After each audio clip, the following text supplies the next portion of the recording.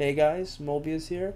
I wanted to give a quick tutorial regarding one of the most important aspects of the terminal in Linux, and that would be autocomplete.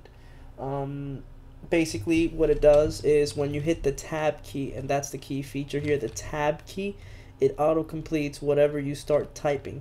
So, for example, if I do something like the clear command, um, it I can just type it in clear.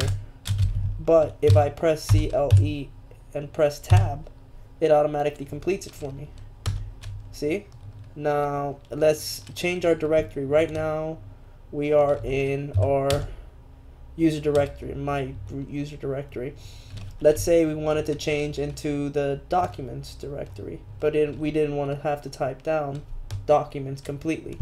So let's start by typing down cd, which is the change directory command, and let's type down the letter D.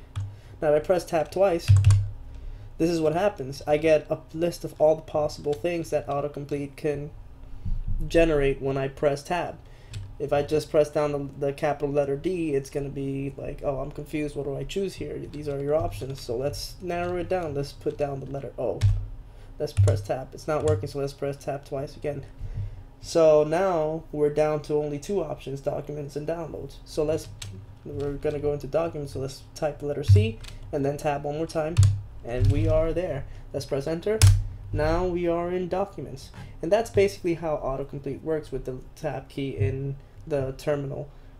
Use it very often. It really helps you avoid errors. It makes you exceptionally efficient at the command line, and it really helps you learn how to use the terminal. That's it. Enjoy.